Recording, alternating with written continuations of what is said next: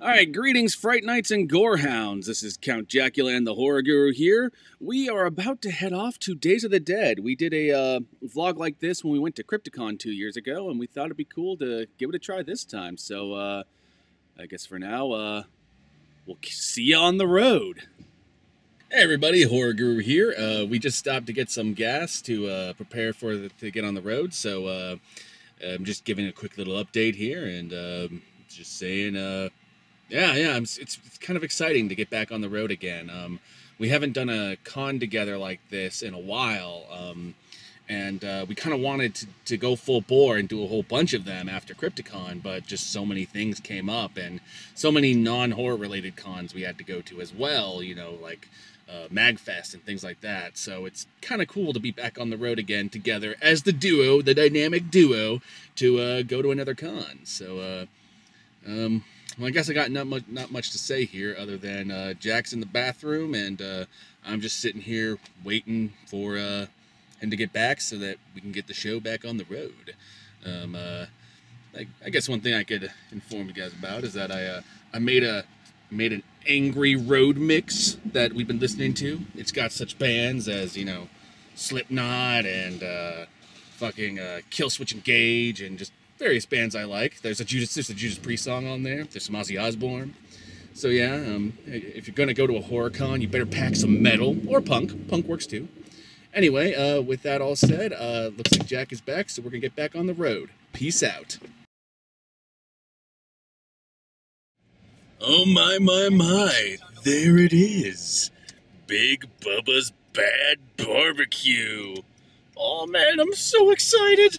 And here we are, Big Bubba's Bad Barbecue. I'd like to point you and direct you to this logo here. I would like to say that is a lie.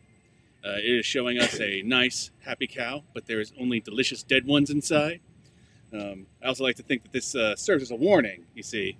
Don't eat here, or you're going to be fat like a cow. Oh my god, what do we have here? Holy crap. That is painted to look like a cow. It is a light fixture with cow print on it. Even the speaker looks like a cow. Oh, wait. You're right. Even the speaker. It's kind of dark in here, but you get my drift. I fucking love this place. And here we are. The fire pit right outside. Now, it's not on right now. Last time we were here, it was actually turned on, which was pretty freaking cool.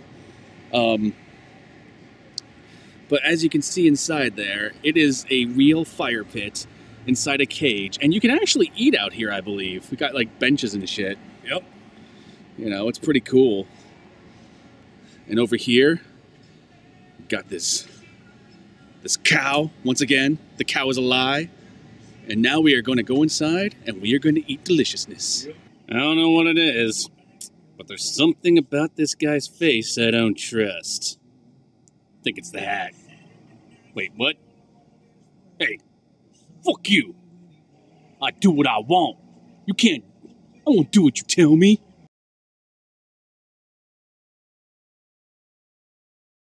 Whoa, we're halfway there. Whoa! Living on a prayer. Take my hand and we'll make it, I swear. Whoa! We're losing the lyrics. So we just ate Big Bubba's Bad Barbecue. I probably mixed those up there, but we ate there. Yeah, we totally ate there. It's fucking delicious. What'd you have? I had the pulled pork sandwich. That's fucking delicious. Yep. And you shut up. You shut up, GPS. Shut up. Yeah. It's trying to get me to... It's weird. It's like I'm on the 101, but it's trying to get me to go this other way. I'm like, what? Why do I want to go US 101 North? That doesn't make any sense. We're going to Los Angeles. That's weird. Yeah, this is an alternate route. That's what that means. Fighting with technology. The Count Jackula daily life. Yeah, that's pretty much like everything. Oh man. Oh jeez. So yeah, as of this recording, I don't know how much of Big Bubba's Bad Barbecue I or Jack edited into this video, but it's pretty cool little place, you know. It's got some awesome shit. Like, it's got like... Continue on US 101 South, 484 miles. All right, there we go. Thank you. It's got like this big fucking like ox head that like fucking talks to you if you press the button. Buffalo. It's a buffalo. It's got a fucking buffalo. Oh my god. That thing's probably my new favorite thing ever. Yeah. You might think it's glamorous watching over everyone from way up here on this wall. Yeah. See, the white man came in and killed all the buffaloes so they could make animatronics. Yes, that was exactly what we did. And did we miss that the first time we came? We did. I think we did. I didn't realize it talked. Yeah, I didn't know that. So that was pretty fucking cool. And it's also got a jail cell, which we got a photo of us last year with Kaluna inside the jail cell, which I'm probably, or one of us is going to edit that into this video. Yeah. And if we didn't, you can yell at us in the comment section for uploading this without having done that, because we're dumbasses. Yeah, we gotta have that picture somewhere. I think Kaluna has it. Yeah. I think we got it uploaded onto social medias from last year. But yeah, Big Bo's Bad Barbecue, my new favorite halfway point between San Francisco and Los Angeles. So Yep. So it's pretty awesome. We got another 3-hour drive ahead of us, and 3 hours and 9 minutes according to this. Pretty much. So we're basically gonna rock out for a bit. You know, maybe talk about the finer things in life. You know, like Hearst Castle, apparently. Like Hearst Castle. What the fuck is Hearst Castle? I had actually no idea. I just saw a sign for it. Oh, okay. Like Hearst Castle that way. I'm like, what? Well, I do like castles. Yeah. And I do like about Hearst. the William Randolph Hearst. Ah, okay. Got it. Rock on. Rock on. Alrighty then. So we will catch you all next time we have something to say. And when we do, see you then. So see you at the next jump cut. Yeah! Greetings everyone again. We just got out of some heavy ass fucking traffic that was pretty bad. Pretty fucking bad. Not much really to report here. I guess I could go over some of the fun stuff we brought with us. We brought hey, let's take a look at some of the music we brought with us. We brought John Carpenter's Lost Themes, which is fucking awesome, fucking rad. You need to own this if you love movie soundtracks. Yeah. Even though it's not a movie soundtrack, it's a movie soundtrack for your life, which is fucking awesome.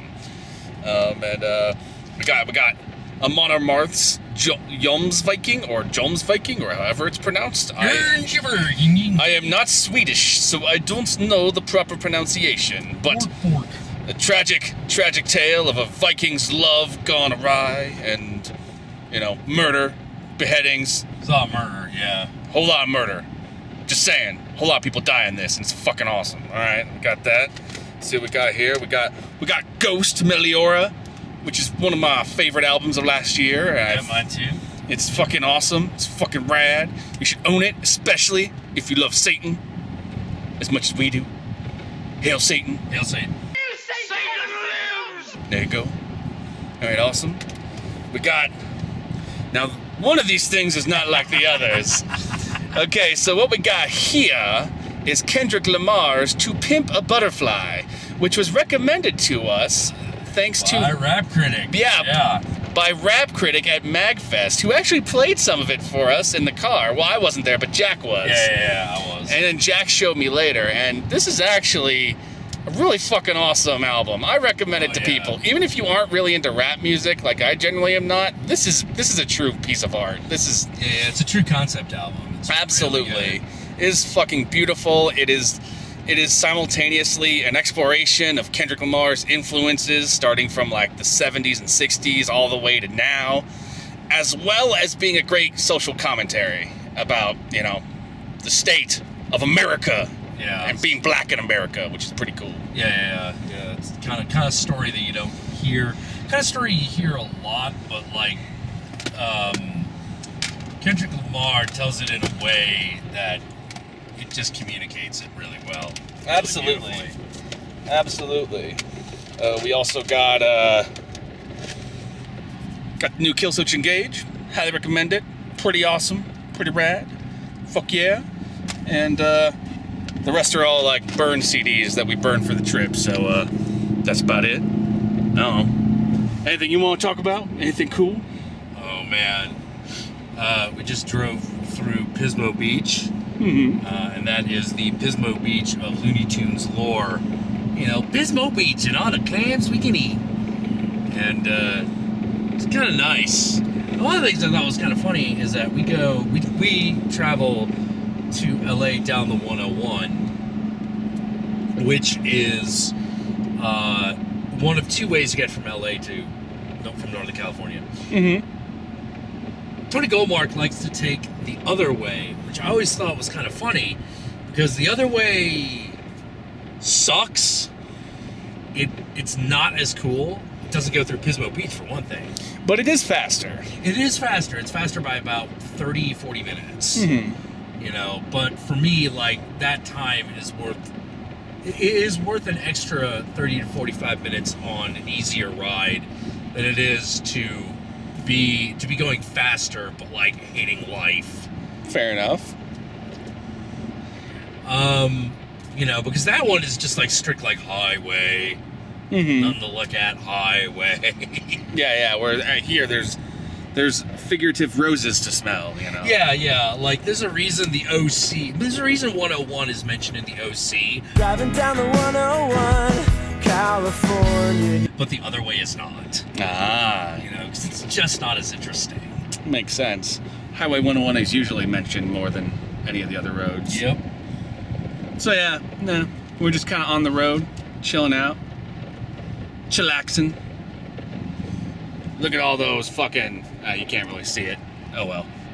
Well, it's better than, like, I gotta say, like, driving down to LA is a lot better than driving up to Seattle. Oh my. Yeah, there's way more cool stuff down here, and Seattle's just, Seattle's like there's a whole lot of nothing. There's stuff around here. Like, even if it's just bush and trees and shit, that's stuff. You know, or mountains, which are cool.